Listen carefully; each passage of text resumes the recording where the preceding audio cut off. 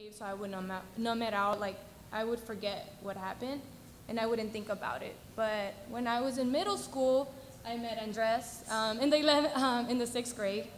I know, we were like 12 years old, 2 little kids, and my mind was very, very corrupted, and I didn't understand. And in the 8th grade, we started dating,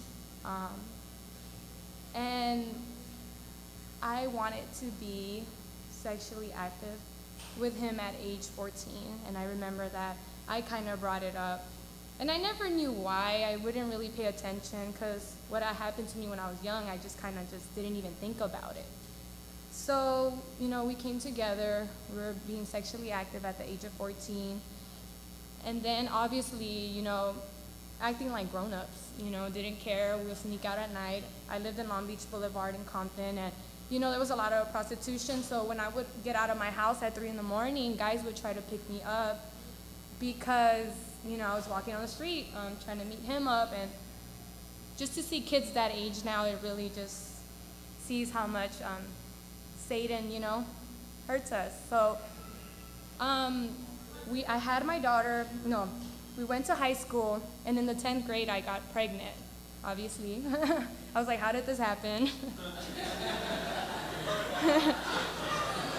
But I ended up getting pregnant, and then from there, we had this beautiful romantic time, and we're acting like we were married. I was fighting my mom because I wanted to be with him. She knew that I wasn't a virgin anymore, so obviously I lost her respect. I almost fist fought my mom just to be with him because I was sneaking out at night. So obviously I ended up getting pregnant, and that's when all the honeymoon stage ended. And when I had my daughter, reality hit.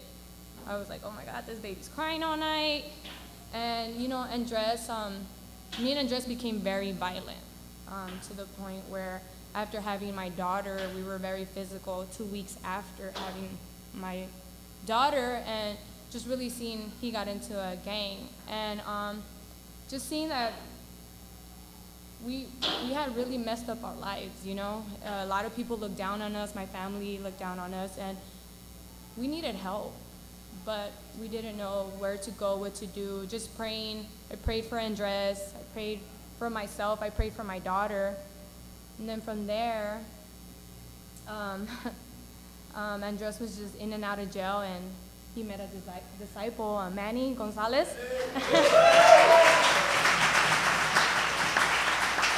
And we're super grateful to meet him, and and just started studying the Bible. He didn't really take it serious until he went to jail, and then came back and was like, okay, I'm gonna take it serious. But I was always following Andres. Even though there was a lot of violence, I was always following him because, I don't know, we just grew up together. So I was always just seeing what he was doing from a distance. Sometimes I would be with him. And one day he calls me, he's like, I'm gonna get baptized. And I'm just like, what? Like, what do you mean you're gonna get baptized? So I go to his baptism, I get dressed really quick, somebody picks me up, and he gets baptized, and I'm like, well, I'm Pentecostal, and I have it together, so I don't need help. But really seeing how much he had changed really convicted me, and I was like, I remember this sister, Charlotte, coming up to me being extremely persistent to study the Bible, and I was just like, no, I'm Pentecostal, we do that tongues thing, like we speak in tongues, and, we feel the Holy Spirit. But then she ended up studying with me, and it just changed my life. But with that being said, I really want to share the scripture with you guys. It's in the same one, and you go to 14.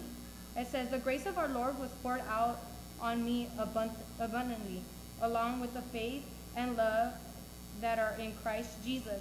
Here's a trustworthy saying that deserves full acceptance.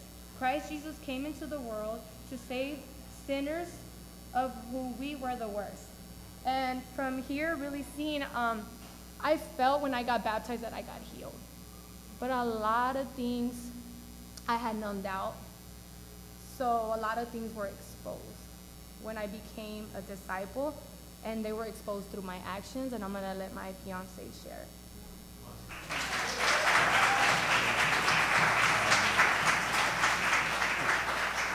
Like Bridget was saying, after we became disciples, within the first couple months, we became immoral. And that kind of said a life for us is not right with God. And as much as we repented, as much as we got open, we fell again. And this went on for about 3 years until the Night of Atonement, where we just got open, we shared our lives. And that changed our lives. For the past 3 months, I mean, there's nothing that's been happening. Everything's been open with God and our disciples, and God has blessed us. Here we are at this moment in front of you guys, being able to share communion this morning. And bringing it back to the cross, as we go back to 1 Timothy chapter 1, verse 16 says, "But for that very reason, we were shown mercy, that in us, the worst of sinners, Christ Jesus might display his unlimited patience as an example for those who would believe in him and receive eternal life." And that's what we receive. We receive God's love, God's mercy, God's patience throughout the past 3 years. He spared our lives. You know, we could have died. Something could have happened to us. We could have left our daughter without us to take care of her, but God showed us mercy. And with that being said, I pray that if you guys are ever in a situation like us, there's no excuse. If you have a kid together, if you ever mess up, just be open. Share your heart. Talk to somebody. Get open. Repent and change your lives. And let God just really bless you and put you in a position where you're able to be right with God and be able to be blessed. And most importantly, be married if that's your heart.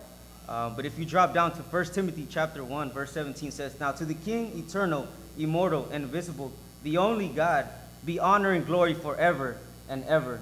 Amen." And as we pray, I pray that we all bow our heads this moment as we get our hearts for communion. Father God, thank you so much, God, for today, Lord. Thank you for this opportunity, Father, to be here with our family, Father God, with the people that we love so much, God. I pray that you forgive us, Father, for all our sins, God. That you forgive us as we forgive those who have sinned against us as well, Father. I pray that if we're ever in sin, Father God, that we quickly repent, God, and that you allow for your love and your grace and your mercy, Father God, to be shown in our lives, Father. I pray that we never forget what you've done in our lives from the day we were born, God, to the day till now, God. I pray that we never give up, that we always hold on to you, Father God, and that forever and ever we live with you, Father. We love you so much, God. We thank you. It's in Jesus' name we pray. Amen. Amen.